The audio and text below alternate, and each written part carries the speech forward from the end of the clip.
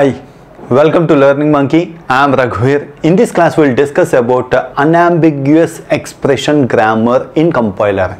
In our last class, we discussed about the factors that we have to consider, and we discussed about the problems we got with ambiguous grammar in order to evaluate the expressions. Please watch that class and come back here. This is a continuation class. The link for the playlist is provided in the description below. Coming to today's class, so we have to write unambiguous expression grammar in compiler in order to evaluate the expressions, and we need to maintain the precedence and associativity, left associative. So how this grammar is going to maintain that? Here we are using three different non-terminals that are given as expression shortcut E, term is given as T, factor is given as F. So the grammar has written like this. This is the grammar. E tends to E plus T, E minus T or T. T tends to T star F or T by F or F. F tends to ID or brackets again calling expression E. See, this grammar is going to identify plus, minus, star divided by and brackets. So which one is having the highest precedence? Brackets is having the highest precedence. After that, star and divided by is having the same precedence, less than brackets. Plus and minus is having the least precedence. Among this plus, minus and star divided by bracket, plus minus is having the least precedence. See how they are maintaining the precedence here. That point you have to understand. How they are maintaining the associative here. That point you have to understand. With examples you will understand it better. But here we will give you an intuition.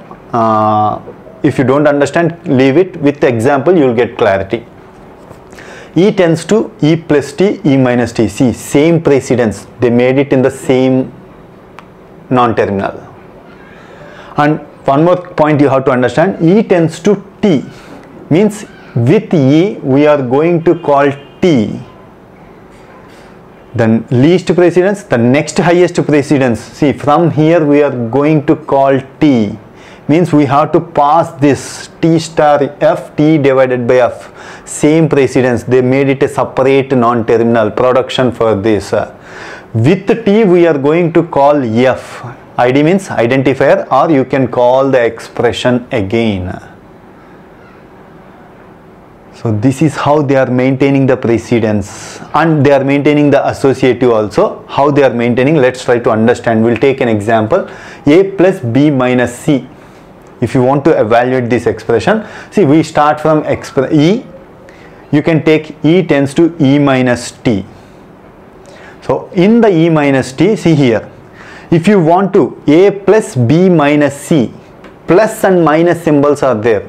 Is there any possibility to expand T and getting a plus or minus symbol? No, there is no possibility to expand T and getting plus and minus symbol. With T we go to F. With F you can get identifier. Means you can identify only the identifier with the T. You cannot go with plus and minus symbols. So definitely you want to expand E in order to get plus or minus. See, this way we are going left. It is keeping left.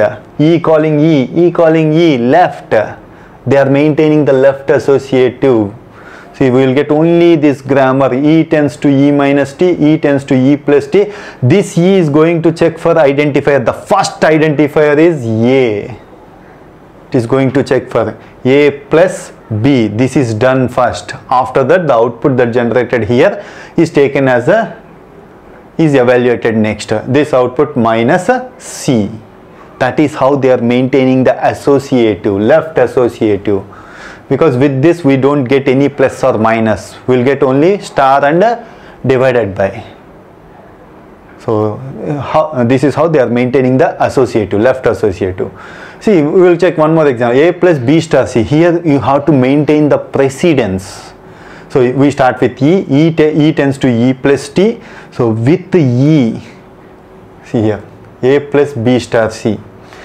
So if you want to get the multiplication, definitely you have to follow T. Then only you will get the multiplication and division operator. With this they are going to, see, this point we already explained when we are explaining the grammar. So first level, least precedence. Then from here we are going to call the next level precedence. From here we are going to call the next level precedence. That is how they are maintaining the precedence. E tends to E plus T. Now if you take T expanded, T tends to T star F.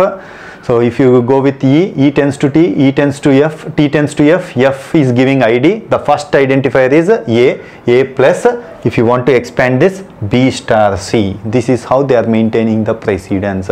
We'll check one more examples for a better understanding, for understanding the brackets. If it is in brackets, brackets has to be evaluated first. Okay, see, A plus B plus C in brackets. If you want to go with brackets, we start with E. E is going to call T, T is going to call F.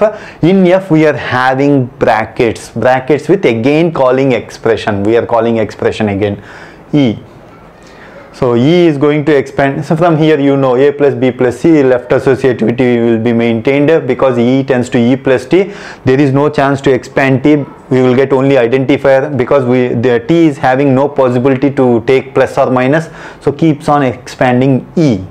E tends to ID plus ID. ID plus ID means first E evaluated here is equal to the first identity is A plus B is done first, then it is in the bracket. This F is going to take for bracket, expression, bracket. The same way, A plus B plus C. This B plus C is in bracket. Bracket should be given first priority. So it has to be evaluated first. Then the summation has to be done. A plus B plus C. So E tends to E plus T. T is evaluating. T tends to F. F is going to call E.